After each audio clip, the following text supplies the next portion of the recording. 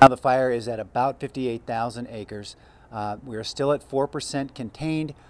They did add more containment on the north side that on the map today, and but the fire got a little bit bigger, so the 4% remains the same.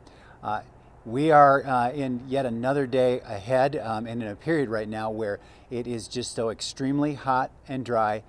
Fuels are at record or near record levels of dryness. The lack of moisture means everything is ready. Everything is explosive.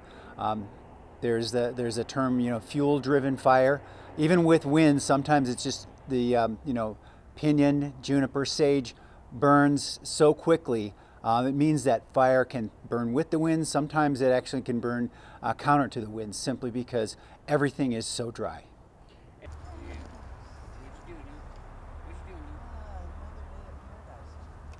Yeah, we'll help them out around here and pick that. Yeah, they help us. It's the least we could do something back.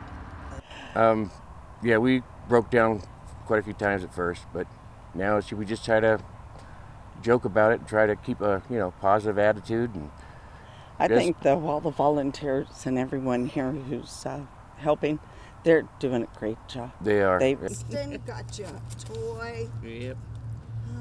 Oh, is it loaded? Mine. Yeah, no one got hurt, and they did save quite a few structures. Yeah. So they worked hard on that, and yeah. So we've been blessed, though. At least they really have do. Those priorities. Yeah.